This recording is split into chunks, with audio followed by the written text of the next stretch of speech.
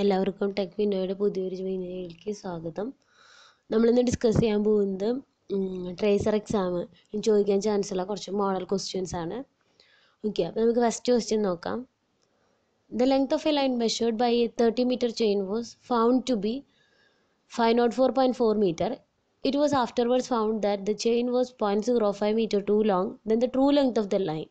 Okay, അപ്പോൾ ഈ question എന്ന് പറയുന്നത് കറക്ഷൻ ഫോർ ടൈപ്പിലത്തെ അതിൽ വരുന്ന ക്വസ്റ്റ്യൻ ആണ്. അപ്പോൾ ഇതിൽ തന്നിരിക്കുന്നത് നമ്മൾ ഒരു 30 മീറ്റർ ചെയിൻ വെച്ചിട്ട് മെഷർ ചെയ്തപ്പോൾ നമുക്ക് കിട്ടിയ ലെങ്ത്ത് എന്ന് പറയുന്നത് 504.4 മീറ്റർ ആണ്. അപ്പോൾ അതിനുശേഷം നമുക്ക് മനസ്സിലായി ആ ചെയിൻ എന്ന് പറയുന്നത് 0.05 മീറ്റർ സാധാ 30 മീറ്റർ ലെങ്ത്തിനേക്കാൾ ഇത്തിരി കൂടുതലുണ്ടായിരുന്നു. അപ്പോൾ നമുക്ക് മെഷർ ലെങ്ത്ത് കിട്ടിയത് 504.4 എന്ന് പറയുന്നത് തെറ്റാണെന്ന് മനസ്സിലായി. അപ്പോൾ അതിൻ്റെ ട്രൂ ലെങ്ത്ത് എത്രയാണ് കണ്ടുപിടിക്കാനാണ് ക്വസ്റ്റ്യൻ. അപ്പോൾ അത് കണ്ടുപിടിക്കാനുള്ള ഇക്വേഷൻ എന്ന് പറയുന്നത് true length is equal to L dash by L into measured distance. L dash എന്ന് പറഞ്ഞു കഴിഞ്ഞാൽ അപ്പോൾ എന്ത് വരും? ട്രൂ ഡിസ്റ്റൻസ് ആണ് നമുക്കിവിടെ കണ്ടുപിടിക്കുന്നത്. മെഷേർഡ് ഡിസ്റ്റൻസ് നമുക്കിവിടെ തന്നിട്ടുണ്ട് 504/4. L എന്ന് പറയുന്നത് length of chain 30 metre chain ആണല്ലോ. L dash എന്ന് പറഞ്ഞത് 0.05 മീറ്റർ ടു ലോങ് ആണ്. അപ്പോൾ ലെങ്ത് ഓഫ് ചെയിൻ എത്രയായി? 30.05 മീറ്റർ 05 ആയി. 30 മീറ്റർ ടു ലോങ് ആയതുകൊണ്ട് 30.05. ഇനി ഷോർട്ട് ആണെന്ന് പറഞ്ഞിട്ടുണ്ടെങ്കിൽ 30ന്ന് 0.05 കുറയ്ക്കണം. ഓക്കെ, അപ്പോൾ അത് ടു ലോങ് എന്ന് പറഞ്ഞുകൊണ്ട് 30.05 വന്ന L ഡാഷ് ആ ഇക്വേഷനിൽ ഇട്ട് കൊടുക്കുക. True distance is equal to L dash by L into measured distance. So true length എങ്ങനെ കണ്ടുപിടിക്കുക? 30.05 ഡിവൈഡ് ബൈ 30 into 504.4. അപ്പോൾ അത് നമുക്ക് ചെയ്യുമ്പോൾ എത്ര കിട്ടും? 505.24 എന്നാണ് ആൻസർ. അപ്പോൾ അത്രയും ലെങ്ത്തുള്ള ചെയിനായിരുന്നു ആക്ച്വലി. നമ്മളത് മെഷർ ചെയ്തപ്പോൾ ഇത് ചെയിൻ ഇത്തിരി ലോങ് ആയതുകൊണ്ട് ലെങ്ത്ത് കിട്ടിയത് 504.4 ആയിരുന്നു. അപ്പോൾ ഇതിലത്തെ കറക്റ്റ് ലെങ്ത്ത് എന്ന് പറയുന്നത് അപ്പോൾ എത്രയാണ്? 505.24. ഇങ്ങനത്തെ ടൈപ്പ് ക്വസ്റ്റ്യൻസ് ചോദിക്കാറുണ്ട്. നെക്സ്റ്റ് വൺ എന്ന് പറയുന്നത് A 50 metre tape is held 2 metre out of line. Held ചെയ്തപ്പോൾ 2.5 മീറ്റർ ഔട്ട് ഓഫ് ലൈനിലായി. അപ്പോൾ ട്രൂ ലെങ്ത്ത് എത്രയാണെന്നാണ് കണ്ടുപിടിക്കേണ്ടത്. 50 മീറ്റർ നീളമുള്ള ചെയിനാണ്. അപ്പോൾ എങ്ങനെ കണ്ടുപിടിക്കാം? നമ്മൾ എന്ത് ചെയ്യണം? എറർ എന്താണ്? ആ 2.5 മീറ്റർ ഔട്ട് ഓഫ് ലൈൻ വന്നപ്പോൾ എറർ എത്രയാണെന്ന് നോക്കുക. എറർ കണ്ടുപിടിക്കാനുള്ള ഇക്വേഷനാണ് d²/2l. എത്രയാണ് deviation? 2.5 square divide by 2 into L. L എന്ന് പറയുന്നത് ലെങ്ത് ഓഫ് ടേപ്പ്. അപ്പോൾ നമുക്ക് എറർ എത്ര കിട്ടി? 0.0625. ഔട്ട് ഓഫ് ലൈൻ ആയല്ലോ. അപ്പോൾ നമുക്ക് ലെങ്ത് ഓഫ് ടേപ്പ് എത്ര വരും? 50 മൈനസ്, അതായത് ട്രൂ ലെങ്ത് എന്ന് പറയുന്നത് ആ ടേപ്പിൻ്റെ മൈനസ് എറർ എത്ര വെച്ചാൽ അത് കുറയ്ക്കുക. അപ്പോൾ 50 മൈനസ് 0.0625 49.9375. നമുക്ക് 49.94 നമ്മുടെ ആൻസർ വരും. മനസ്സിലായോ? അപ്പോൾ d²/2l ആണ് എറർ കണ്ടുപിടിക്കാനുള്ള ഇക്വേഷൻ. ഡി എന്ന് പറയുന്നത് എത്രയാണ് ഔട്ട് ഓഫ് ലൈനിൽ കിടക്കുന്ന ഇത് മാറി കിടക്കുന്നത് അതാണ് 2.5 മീറ്റർ. എൽ എന്ന് പറയുന്നത് length of the tape. Error കണ്ടുപിടിക്കുക. ട്രൂ ലെങ്ത് പറയുന്നത് ലെങ്ത് മൈനസ് എറർ ചെയ്യുക. നമുക്ക് ആൻസർ കിട്ടും. Next question, choose the odd man out from the following. ഇതിൽ ഏതാ ഓഡ് വൺ എന്നാണ് ക്വസ്റ്റ്യൻ.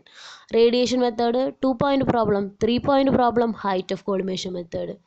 അപ്പോൾ ഇതിലേതാണ്? ആദ്യത്തെ മൂന്നെണ്ണം നോക്കുക. Radiation method, 2 point problem, 3 point problem എന്നൊക്കെ പറയുന്നത് പ്ലെയിൻ ടേബിൾ സർവേയിങ് ആയിട്ട് റിലേറ്റ് ചെയ്തതാണ്. ഹൈറ്റ് ഓഫ് കോളിമേഷൻ മെത്തേഡ് എന്ന് പറയുന്നത് എന്താ? ലെവലിംഗ് ആയിട്ട് റിലേറ്റ് ചെയ്തതാണ്. ലെവലിംഗിൽ ചെയ്യുന്ന 2 മെത്തേഡാണ് ഹൈറ്റ് ഓഫ് കോളിമേഷൻ മെത്തേഡും അതേപോലെ റൈസ് ആൻഡ് ഫോൾ മെത്തേഡും.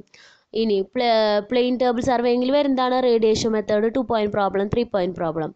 അപ്പോൾ ഞാൻ ലെവലിങ്ങിനെ കുറിച്ച് മുമ്പത്തെ ഒരു വീഡിയോ ചെയ്തിട്ടുണ്ട്, ഒരു ക്ലാസ്. അപ്പോൾ ആ വീഡിയോ ലെവലിങ്ങിനെ കുറിച്ച് കൂടുതൽ അറിയാൻ വേണ്ടിയിട്ട് ആ വീഡിയോ കാണുക. അപ്പോൾ അതിൽ ഈ മെത്തേഡൊക്കെ എക്സ്പ്ലെയിൻ ചെയ്തിട്ടുണ്ട്. എന്താണ് ഹൈറ്റ് ഓഫ് കോളിമേഷൻ മെത്തേഡ്, എന്താണ് റൈസ് ആൻഡ് ഫോൾ മെത്തേഡ് എന്നൊക്കെ. അപ്പോൾ ഇതിൽ ഓഡ് വൺ ഔട്ട് ഏത് വരും? ഹൈറ്റ് ഓഫ് കോളിമേഷൻ മെത്തേഡ് വരും. ഓക്കെ, ബാക്കിയെല്ലാം പ്ലെയിൻ ടേബിൾ സർവേയിങ് മെത്തേഡ്സ് ആണ്. Next one, if the distance between 2 points is 20 km, then the combined correction due to curvature and refraction. കർവേച്ചറും റിഫ്രാക്ഷനും കൂടി ഉണ്ടാകുന്ന കറക്ഷൻ എത്രയെന്നാണ് ക്വസ്റ്റ്യൻ. അപ്പോൾ അതിൻ്റെ formula എന്ന് പറയുന്നത് combined correction due to curvature and refraction വന്ന് 0.0673 d² എന്നാണ്.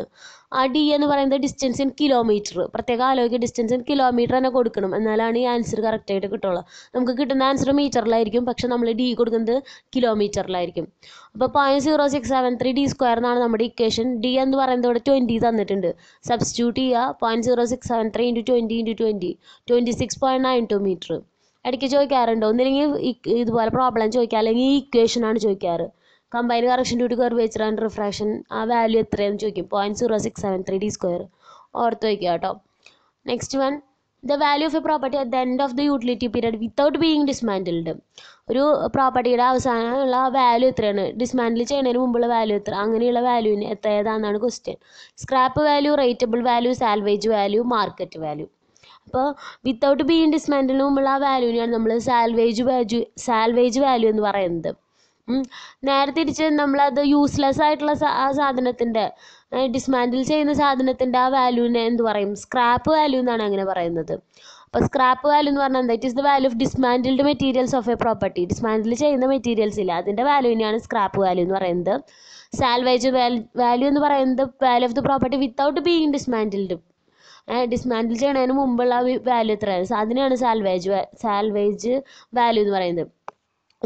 In case of old building, after its useful life, certain amount can be got by selling old useful material like bricks, wooden articles, steel, etc. അതായത് ഒരു building ആണ് ഇപ്പോൾ പൊളിക്കണമെങ്കിൽ അതിൽ നിന്ന് നമ്മുടെ scrap വാല്യൂവിനുള്ള സാധനങ്ങൾ ഏതൊക്കെയായിരിക്കും, ബ്രിക്കുകൾ, അതുപോലെ സ്റ്റീൽ ആർട്ടിക്കിൾസ് എന്തെങ്കിലുമൊക്കെ ഉണ്ടെങ്കിൽ അതൊക്കെ സ്ക്രാപ്പ് വാല്യൂവിൽ പെട്ട സാധനങ്ങളാണ്, ഡിസ്മാൻഡിൽ ചെയ്ത സാധനങ്ങളല്ല. അതിനെയാണ് നമ്മൾ സ്ക്രാപ്പ് വാല്യൂ എന്ന് പറയുന്നത്.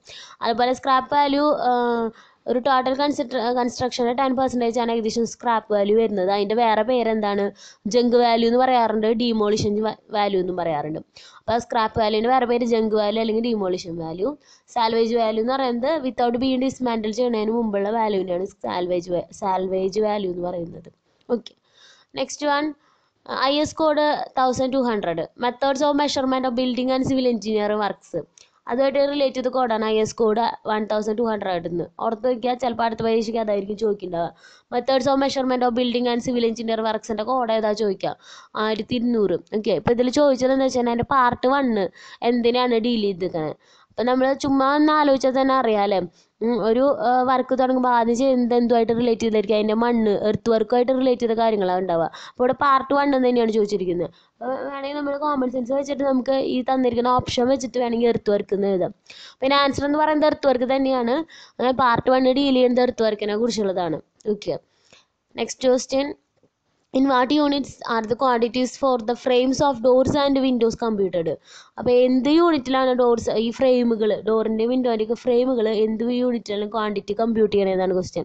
മീറ്റർ ആണോ, മീറ്റർ സ്ക്വയർ ആണോ, മീറ്റർ ക്യൂബ് ആണോ, നൺ ഓഫ് ദീസ് ആണോ. അപ്പോൾ അതിൻ്റെ ഫ്രെയിമാണ് അല്ലേ, അപ്പോൾ അതിന് നീളം വീതി തിക്നെസ്സും കാര്യങ്ങളൊക്കെ ഉണ്ടാവും.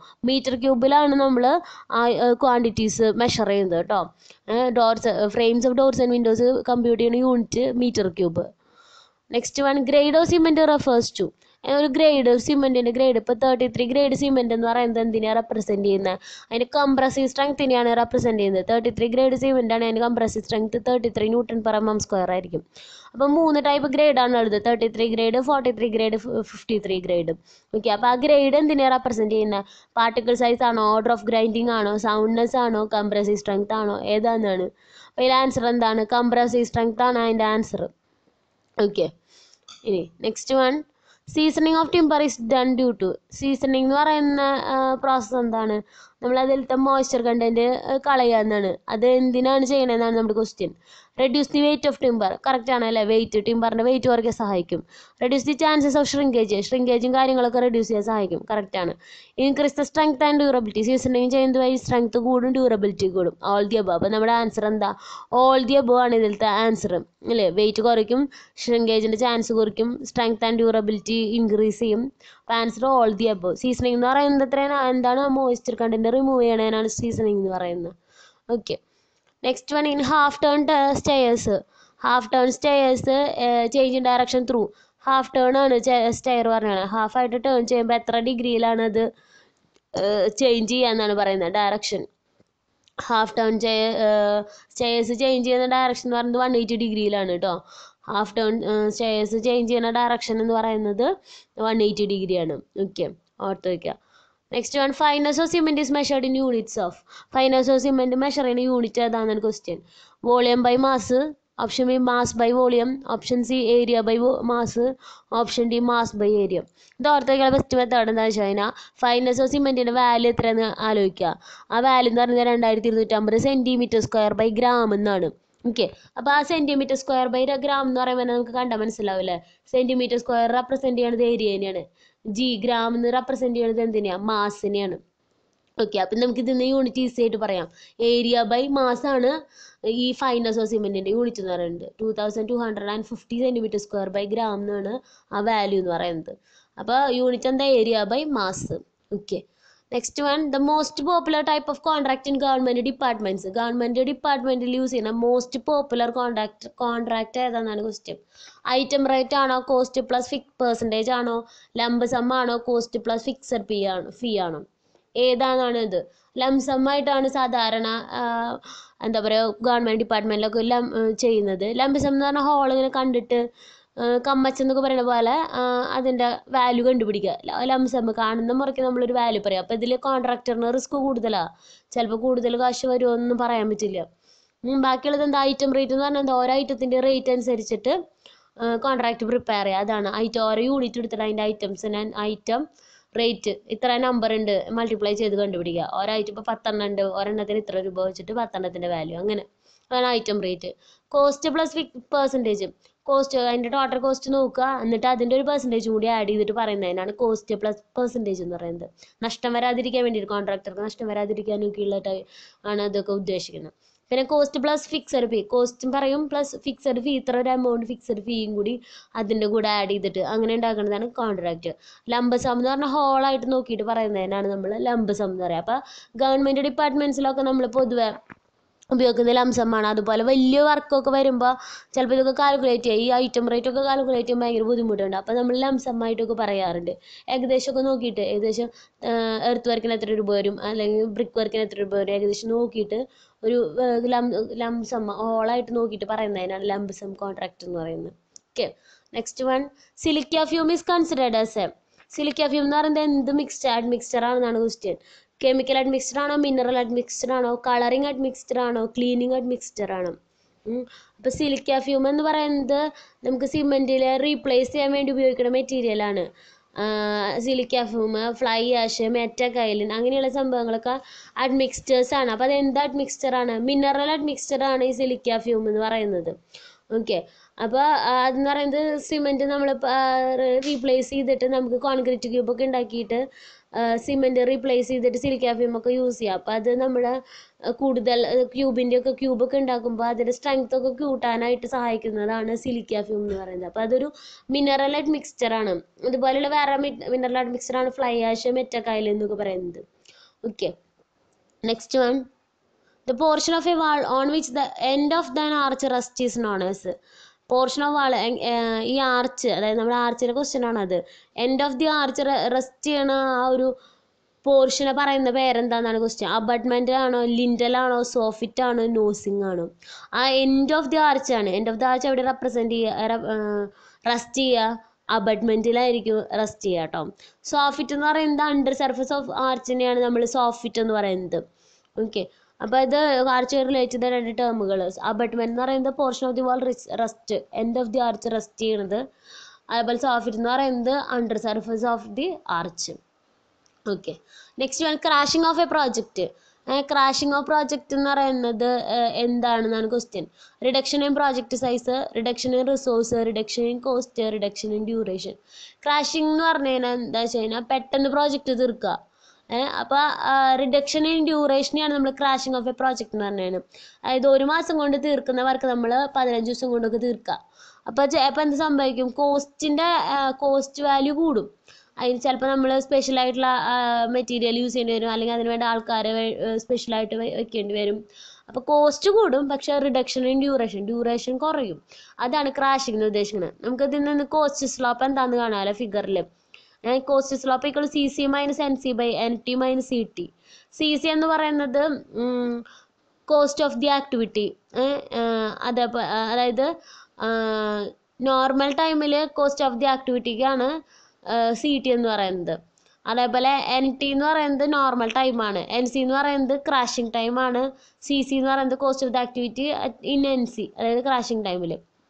അപ്പോൾ CC മൈനസ് NC, അതായത് ക്രാഷിംഗ് ടൈമിലെ കോസ്റ്റ് ആയിരിക്കുമല്ലോ കൂടുതൽ. അപ്പോൾ crashing ടൈമിലെ cost minus normal ടൈമിലെ cost divided by normal time ആയിരിക്കും ക്രാഷിംഗ് ടൈമിനേക്കാൾ കൂടുതൽ. So normal time minus crashing time. അപ്പോൾ ക്രാഷിംഗ് എന്ന് ഉദ്ദേശിക്കുന്നത് എന്താണ്? റിഡക്ഷൻ ഇൻ ഡ്യൂറേഷൻ ആയിരിക്കും. അപ്പോൾ ആ സമയത്ത് ഉപയോഗിക്കുന്ന കോസ്റ്റ്, ക്രാഷിംഗ് കോസ്റ്റ് കൂടുതലായിരിക്കും നോർമൽ കോസ്റ്റിനേക്കാൾ. അതുപോലെ ക്രാഷിങ്ങിൻ്റെ ടൈം കുറവായിരിക്കും നോർമൽ ടൈമിനേക്കാളും. ഓക്കെ, അപ്പോൾ ക്രാഷിംഗ് എന്ന് ഉദ്ദേശിക്കുന്നത് reduction in ഡ്യൂറേഷനെയാണ്. Next one, when percentage of mica present in sand is high. അപ്പോൾ എന്താ ഉണ്ടാവുക? സാൻഡിൽ മൈക്കയുടെ അളവ് കൂടിക്കഴിഞ്ഞാൽ എന്താ സംഭവിക്കുന്നതാണ്? Increases the strength of motor or concrete, reduces the strength of motor or concrete, has no effect on the strength of motor or concrete, enhances the strength of motor or concrete slightly. അപ്പോൾ mica ഉണ്ടായി കഴിഞ്ഞ് കഴിഞ്ഞാൽ സാൻഡിന് എന്താ സംഭവിക്കുക? Sandal മൈക്കയുടെ അളവ് കൂടിക്കഴിഞ്ഞ് കഴിഞ്ഞാൽ എന്താണ് സംഭവിക്കുക? It reduces the strength of motor or concrete. മൈക്കയുടെ അളവ് കൂടി കഴിഞ്ഞ് കഴിഞ്ഞാൽ അത് നമ്മുടെ മോട്ടറിൻ്റെ സ്ട്രെങ്ത് അല്ലെങ്കിൽ കോൺക്രീറ്റിൻ്റെ സ്ട്രെങ്ത്തിനെ കുറയ്ക്കുകയാണ് ചെയ്യുക. ഓക്കെ, നെക്സ്റ്റ് നമ്മൾ ഇത്രയും പറഞ്ഞത് എല്ലാവർക്കും മനസ്സിലായെന്ന് വിചാരിക്കുന്നു. നിങ്ങൾക്ക് എൻ്റെ വീഡിയോ ഇഷ്ടമായെങ്കിൽ ലൈക്ക് ചെയ്യുക, ഷെയർ ചെയ്യുക, സബ്സ്ക്രൈബ് ചെയ്യുക. എൻ്റെ ചാനൽ സബ്സ്ക്രൈബ് ചെയ്യാത്തവർ അത് ചെയ്യുക. ചെയ്തവരാരെങ്കിലും കൂടുതൽ നോട്ടിഫിക്കേഷൻ, കൂടുതൽ വീഡിയോസ് കിട്ടാൻ വേണ്ടി അതിന് തൊട്ടടുത്തുള്ള ബെല്ലൈക്കൺ ക്ലിക്ക് ചെയ്യുക. എല്ലാവർക്കും താങ്ക് യു. എല്ലാവർക്കും ടെക്